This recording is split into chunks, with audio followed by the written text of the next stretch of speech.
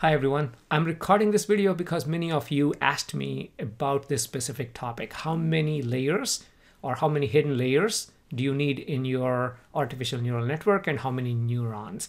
Well, I'd be very surprised if anyone has a definitive answer to you, but let's actually have a quick look at the artificial neural network and see if we can even predict or if we can come up with certain guidelines that help us define the number of layers. So starting with looking at the linear equation. Again, I'm doing this one more time because I did this in the last video because we all understand linear equation. It's just a bunch of x values and then y values and we fit it to a straight line. And what is a straight line? The equation is given by our y on the y-axis equals to mx. You can use ax if you want, but whatever that value is, you're multiplying your x with, that is the slope of your straight line, plus b or plus c, whatever that constant value, that is the intercept, right? So this is how you define a straight line. So, but if you have multiple independent variables, meaning you have x1, x2, x3, x4, then you can come up with y equals to m1 x1 plus m2 x2. In this equation I use the term beta, so y equals to beta 1 x1 plus beta 2 x2 plus so on, and then a constant value of beta naught or beta 0. For machine learning purposes, again, we use the term bias, so think of this as a bias and all of these slopes, okay, as weights. So the multipliers to your x values as weights. Again, we looked at this in the last tutorial. If you look at the artificial neural network, this is a very simple case. Again, I explained this in the last tutorial. So you have an input layer where in this example, we have two inputs going in and then one output coming out, okay? And in this example, we have one hidden layer. And again, I talked about all the weights and all that, but so please watch the previous tutorial. But we are going to talk about this one more time, but in a bit simpler manner. Now let's remove the hidden layer. What happens if we have no hidden layers? Okay, so the question here is how many hidden layers do we need? But what happens if we remove a hidden layer? We just have input and output. Okay, so if that's the case, this is how the neuron looks like, the neural network looks like, right? So you have two inputs and you have an output. Again, you have the weight that the input values are multiplied with. I am calling it W0 and W1. Okay, so weight for our input 1, weight for input 2. Going back, exactly the same thing here. Okay, you have x1, x2, weight beta 1, beta 2. I should have used the same beta terminology, but okay, I'm using W right now, okay? And then in addition, we have bias. So how is our output defined? Our output is basically our bias plus your input value x0 multiplied by the weight plus x1 multiplied by W1, right? So this is how the output is, and then the output goes through, or this neuron typically goes through an activation function like ReLU or something, but in the output layer, you don't apply a activation, which means the default activation is a linear activation. So input equals to output. Okay, so that's what the activation is. So for now, let's not worry about activation because it's just linear. So if you look at this equation, it looks exactly like the equation we just saw a slide ago, right? So the point I'm trying to make with this slide is, with no hidden layers, your neural network is basically a linear equation. So it's like doing linear regression, okay? So now you can see if your problem can be solved using linear fitting, then you don't need any hidden layers.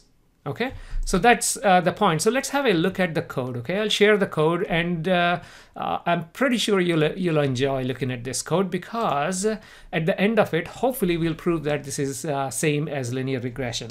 So let me increase the output size there. Okay, so let's start with linear regression, and the problem I'm trying to look at here is hard data, right? I mean, this is the one I've used a few times, and I encourage you to watch my videos, so you know you have a context, you know, when you're watching any of these videos.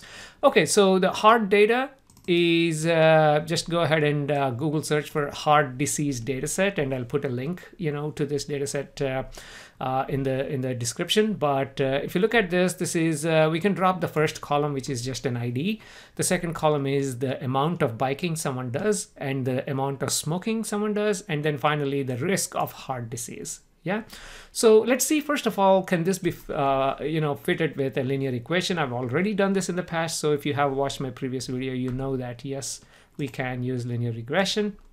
So let's do that. And let's have a look at how, actually, let's run that. And then let's run this. So let's look at biking versus smoking. So if I go to plots, here is the biking. Obviously, the more you bike, the less risk of heart disease you have.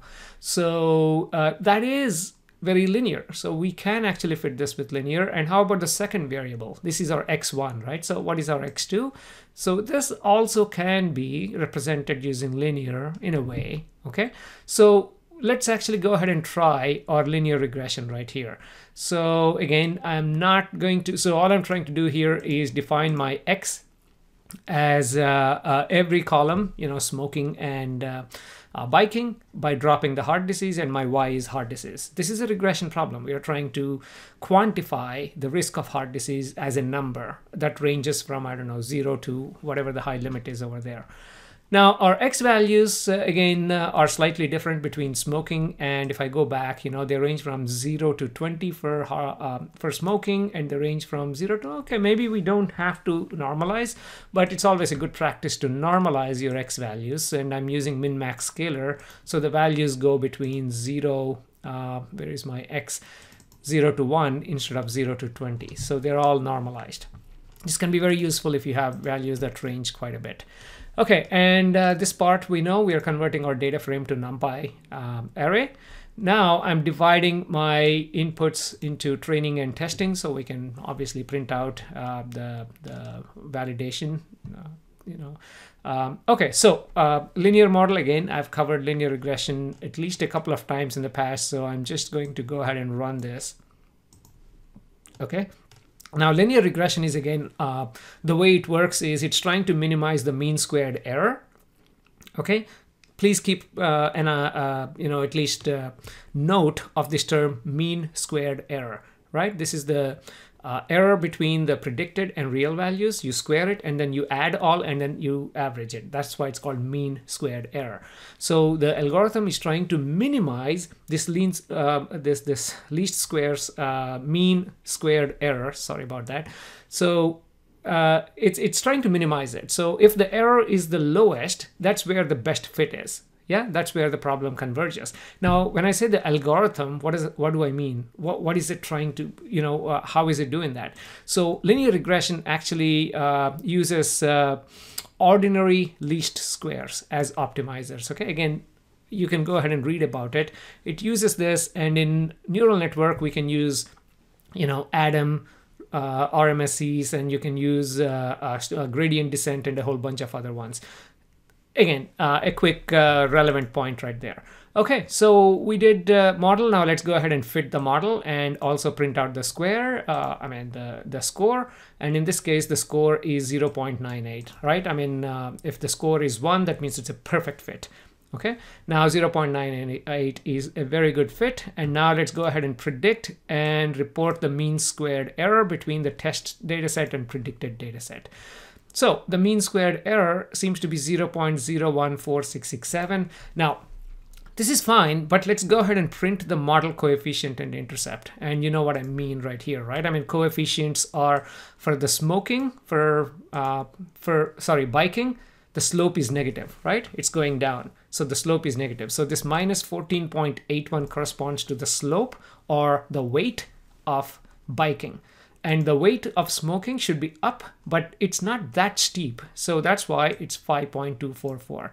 And the intercept right here, or the bias, if you want to call it, is 14.88. As you can tell, this is between 17.5 and 7.5 right there, right? So this linear regression makes very nice logical sense because you can see it. Yeah, so you can see that the slope is negative here, the slope is positive here, and the intercepts also make sense. So this is what we get from linear regression. Okay, now let's quickly jump on to our neural network. I'm going to leave everything as is because all of this part, like handling the data and splitting it into a training and testing data set, is exactly same as linear regression. So I'm using exactly the same data set, except down here, I'm calling my libraries for my neural network. And I commented some of this code because I'm sharing it with you so you can experiment with these. But what we are trying to look at right now is this part. Okay, so first of all, I'm importing a optimizer called stochastic gradient descent. This is where if you have like it's a optimization problem where it's trying to find the minimum by gradient descent. It's actually taking steps and then trying to see, okay, where can I find the minimum? And once it finds the minimum, that is the solution. And a total lecture can be on stochastic gradient descent because the learning rate, if you change it, the steps can be pretty large, which means you may miss the actual, minimum. But if the steps are too small, like 0.0001, then it will definitely find the minimum, but it takes a lot more time, right? So this is, again, a quick summary of stochastic gradient descent as an optimizer. But again, you don't have to worry about it. I'm just using SGD as an optimizer because this is a very good one for linear regression type of problems. Okay, much better than Adam. Go ahead and try Adam, meaning type Adam right here, and then see if it works. Okay, let's build our model. First of all, we are using the sequential method. There you go. We imported sequential for keras.models. That means if it's a model simple enough where we can actually stack these layers, this can be a very nice way of doing it. Okay, so we are calling sequential. So it defines a model. Now to that model, I'm adding an input layer with a shape of, what is my shape? Xtrain.shape. So if you look at my Xtrain.shape, a shape of 2. Yeah, I'm looking at shape 1, right? I mean, so the shape of 2, that means I have 2 inputs. That's all I'm trying to say. You can just type 2 right there if you want.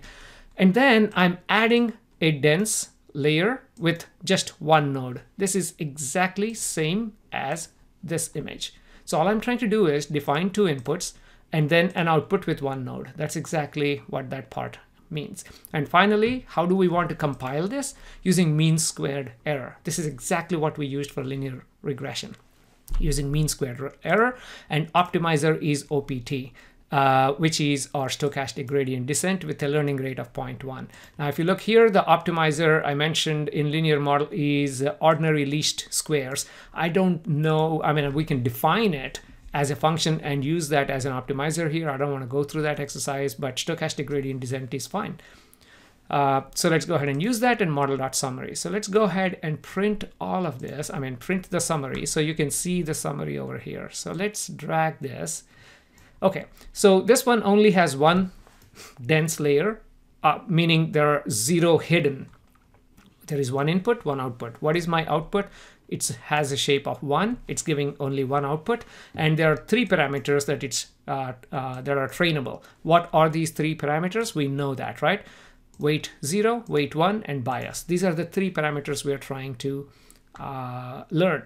This is exactly same as our linear equation. What are we trying to do here? Find out beta 0, beta 1, and beta 2 in our example. Okay, I hope you're with me so far. If you think this is too simple, please move on to the next video and don't watch this anymore. But this is really can be enlightening if you never looked at this by equating it to linear equation. Okay, so now let's just do 50 epochs. I think that's more than enough for stochastic gradient descent. You'll realize that if you put Adam as optimizer, it takes a lot more time. It'll probably converge, but it takes a lot more, like 500 epochs or something. But stochastic gradient, I mean, for this type of problem, as stochastic gradient descent is pretty good. Okay, so let's go ahead and fit it with our Xtrain data, training data, and let's also use validation as test, for our validation. So let us do this. Should be pretty quick, actually. Okay, there you go. It's done. Okay, now if you want to print out, first of all, if you would like to look at how the loss curves look like. So if I go to plots, okay, they seem to be converged. In fact, I probably just needed only 15 to 20 epochs, but that's okay. Hopefully our problem is converged. These are excellent looking loss curves. Again, please watch my previous tutorial on the various ways your loss curves can look like, but this is not bad.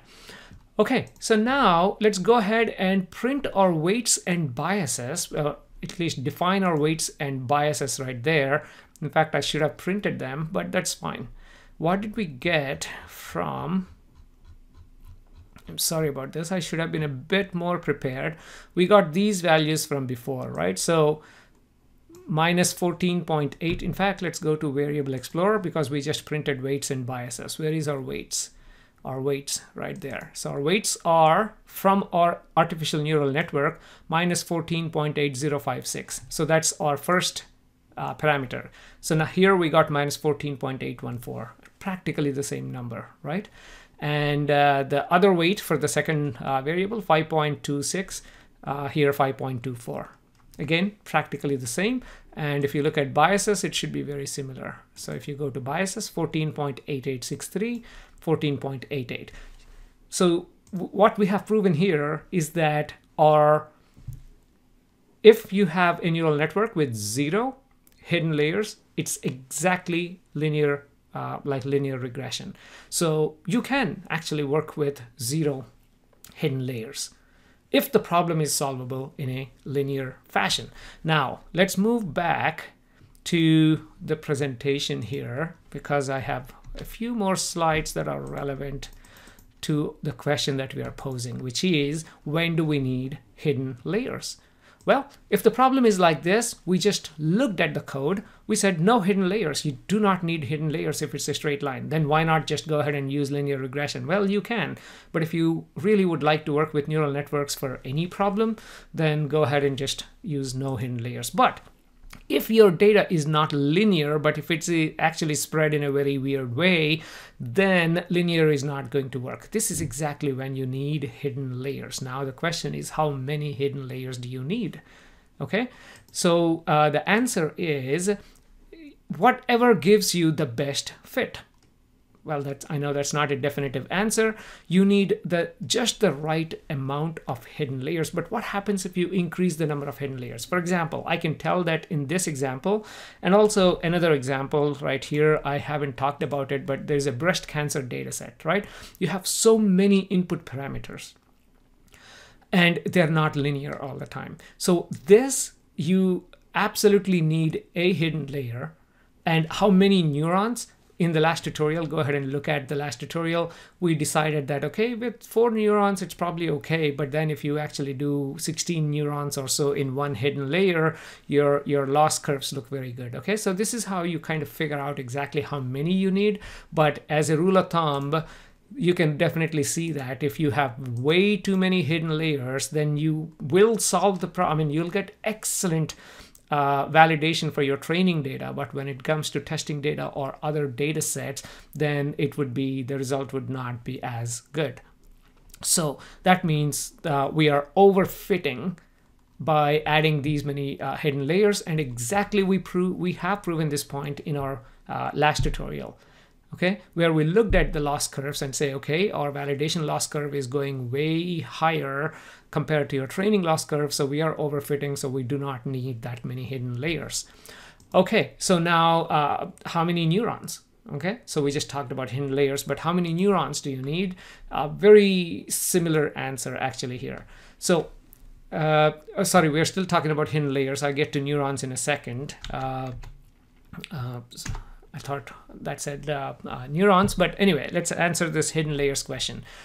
0 hidden layers, just like we saw, if the problem can be represented in a linear separable functions, meaning you have 3, 4, 5 multiple independent variables, all of which can be linearly modeled with your output, then you do not need any hidden layers. But most problems are not that simple, which means, one, you can approximate any function that contains a continuous mapping from one finite space to the other.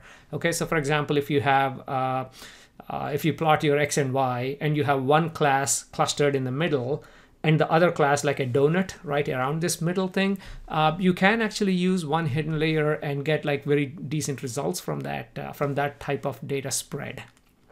Okay, now if you have things a bit more complicated, 2 is okay. They can represent any arbitrary decision boundary. So if you have like a very weird decision boundary between your clusters and you can actually draw it out, you know, then with layers 2, in your hidden layers, for your artificial neural network, you can actually get very, very decent results with 2 of these hidden layers. I've seen some online blogs where they actually draw some lines, between these, and they can tell, okay, you need 2, you need 3. I went through the exercise. In fact, I went through that exercise in the last couple of days, hoping to show you, okay, this is a great way, but it failed on a couple of examples I tried. So I'm not sure. I don't want to give you wrong information. But go ahead and read online blogs and see if that helped you. Okay, so do you ever need more than 2? Usually it leads to overfitting, but again, additional layers, if you have very complex representation, they can learn. But again, this is like decision trees with too many trees, too many nodes. You can easily get into an overfitting scenario. Okay, so please be careful. I have never, ever, used more than 2 hidden layers. So 1 or 2. My suggestion. Now, number of neurons in the hidden layers, again, very similar answer, which is like, okay, too few neurons means you'll have underfitting. Again, I think we saw this in the last tutorial where we looked at the loss curves with only like 2 neurons in the hidden layer. So it leads to underfitting. And of course, too many means it leads to overfitting. It's just the opposite. And also too many means it's very slow to train the network. Now, I scouted the world of the internet to come up with any guidelines for you, and I'm putting a few of these which make logical sense, obviously. So after this you may be like, okay, we already know that, that's fine. Okay, it's always good to reinforce the message that you already have. So to secure the ability of network to generalize, in fact, I copied and pasted this from online discussions, but you can see that these make logical sense, right? So you want the network to generalize. So the number of nodes has to be kept as low as possible. If you increase the number of nodes, it becomes overfitting. So it works on the training data, but on actual data, it may not work. That's what we are calling generalizing the network. And the number of hidden neurons should be between the size of input layer and the size of output layer, which does make sense. The size of input versus the size of output, it should be between these two. But another place, again, I do not see any references to this. That's why it'd be nice to cite a publication that actually did a scientific study. But again, as guidelines, they make good sense. The number of hidden neurons should be 2/3 the size of input layer, okay, plus the size of output layer. And finally, the number of hidden neurons should be less than twice the size of input layer. Again, these are good guidelines, but my experience is the selection of architecture will come down to trial and error. And how do you do trial and error? Just like I showed you in the last tutorial. Okay, look at the loss curves and the accuracy curves, mostly the loss for validation and training. Okay, and then make sure that you're not overfitting, you're not underfitting, that the curves look good on the data set that you're working on, and also shuffle the data set like a few times so you get like a few randomly distributed training data, and then look at the results. And if the results look great on all these shuffles, because when you do X-train, what I'm trying to say here is when you go back to your scikit-learn model, testing and training split, go ahead and change this random state to a bunch of other values, and then look at your loss curves. And if they still look good, then you may have a robust model. Okay, I hope you really learned something from this tutorial, and in the next tutorial, let's cover a different topic. Until then, please go ahead and subscribe to this channel and watch my previous tutorial, because it makes more sense when you watch my future tutorials. Thank you very much.